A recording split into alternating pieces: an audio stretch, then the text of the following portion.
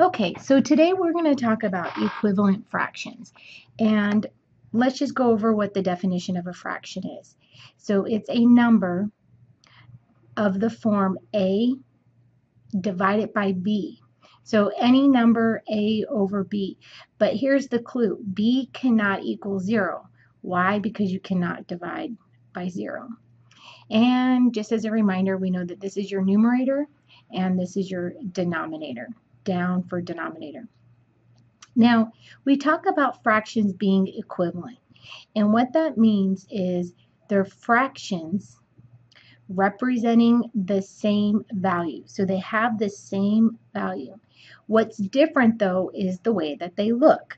So if I have our common fraction of 1/2, an equivalent fraction to that is going to be, if I was to multiply both the top and the bottom by 2, would be 2/4. I could also make 1/2.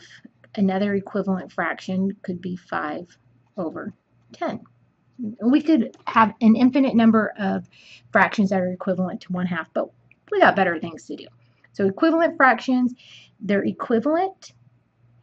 They look, but they look different, have the same value. If I was to do a fraction as a division and change this to a decimal, it'd be 0.5. Same with this, it would be 0.5. Now, we have to make equivalent fractions. Now, how you're going to do that is you're either going to multiply or divide the numerator, which is the top number, and the denominator of a fraction by the same number. And some students in the past have called this the magic wand. Okay, the magic wand. Danica calls it the copycat. So let's take a look at how I would change this to an equivalent fraction. Now, if I could pick any number possible, I'm going to pick an easy one. I can't pick 1 because that would just be the same thing. So I'm going to pick the copycat of 2. So it's going to be 2/2. So 1 times 2 and 6 times 2. Okay. So again, I'm multiplying this value is 1. And that's why I'm not changing the value of the fraction, I'm just changing the way it looks. So here we go. 1 times 2 is 2. 6 times 2 is 12. So I just made an equivalent fraction. Again, if they ask you, which in some of the problems in the homework or in the book work, to make equivalent fractions of 1/6, choose simple numbers. Choose 2, 3, 4. If you want to pick 202, go right ahead, but that's just more work for you, and we want to keep things as simple as possible. Okay. Now I'm going to show this one here by dividing. You could, again, multiply by 2 to get an equivalent, but I'm going to go ahead and just divide, because what I know about these two numbers is that they're even. So I know I can divide both the top and the bottom by 2 because they're even. Okay, so again, this is that magic 1, that copycat. So 6 divided by 2 is going to be 3. 8 divided by 2 is going to be 4. Okay. So these would be equivalent fractions, meaning that they have the same value, they just look a little different. Okay. There's nothing else I could factor out from here. This is what we would call the simplest form. So here we go, simplest form. A fraction is in simplest form if the greatest common factor, and again, if you want to just write GCF, you can, of the numerator and denominator is 1. So if all factors have been divided out and there's nothing else in common, then I'm done. So a couple of different ways you could do this. You could write out your prime factorization for each, okay? Or you could just kind of say, these are both ending in 5. So I know I can divide by 5, okay? And I'm going to divide the bottom by 5.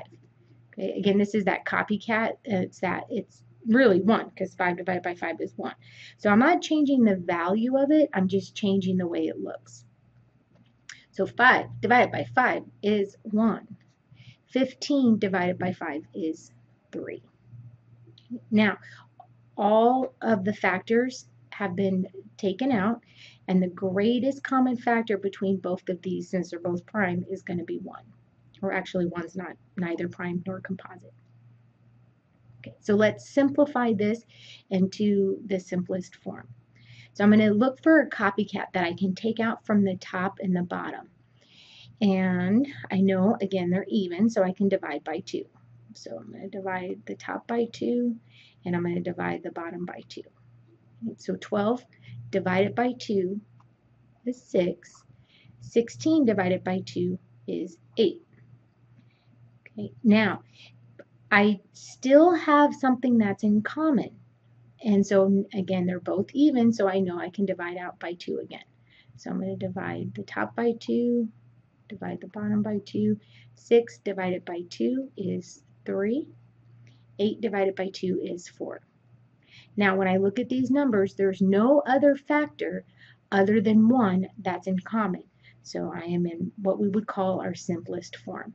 There's nothing else that could be factored out. All right, so here are some examples or some problems to work on. And I'll have you work with your group person next to you. So again, simplest form, I'm going to go ahead and just divide out the top and the bottom by, I'll just do 2 again. 12 divided by 2 is 6. Oh, this is the same one. Okay, and now divide it by 2 again, which would be 3/4. I didn't know I did that. Anywho, let's look at this next one. 7 and 28. What common factors do I have? So this is where you need to know your multiplication facts. So 28 is 7 is a factor of 28. So I'm going to divide out from the top and the bottom. I'm going to use my copycat of 7 over 7, which is really a magic 1. 7 divided by 7 is 1. 28 divided by 7 is 4. Okay. So my simplest form is 1/4.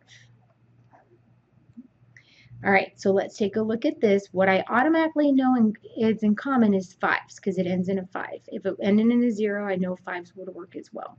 So I'm going to use my copycat of 5 over 5. Okay, and I'm just writing this extra division there so you kind of remind yourself that you're dividing both the numerator and the denominator. 15 divided by 5 is 3.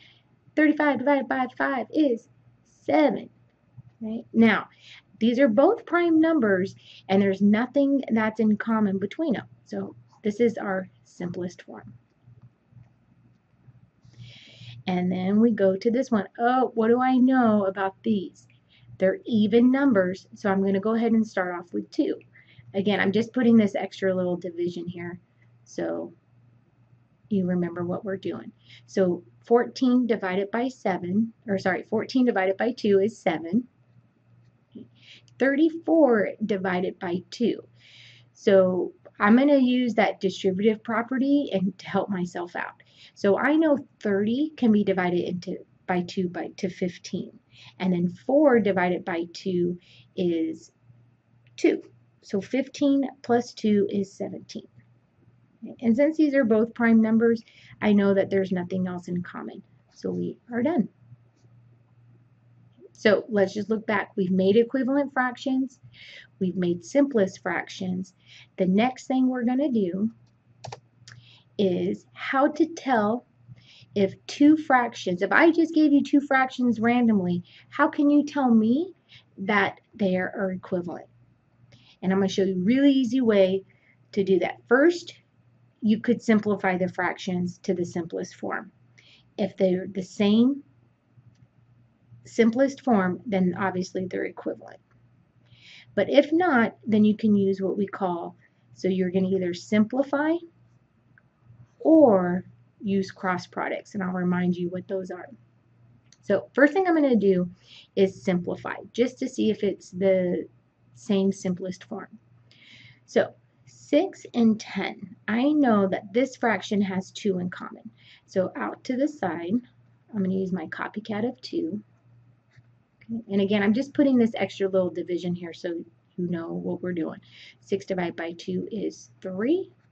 10 divided by 2 is 5. This is in simplest form for this particular fraction. So then I'm going to take this other fraction, 9/15. And I know that 3, because I remember my multiplication, is a factor. So 9 divided by 3 is 3. 15 divided by 3 is 5. So these are both the same. So the fractions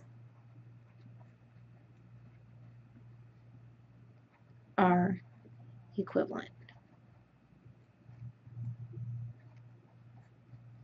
Hopefully you can just look at how I spelled that. Could have wrote that a little bit better.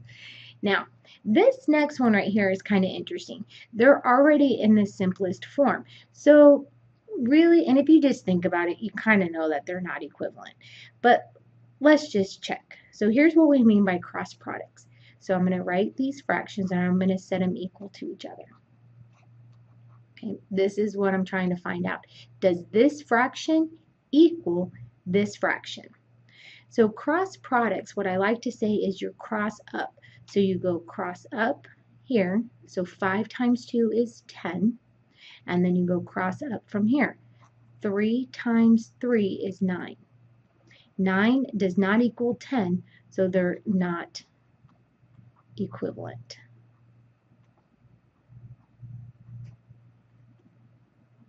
And I think you guys are going to do great with this lesson. Again, most important thing that you need to know is your multiplication facts.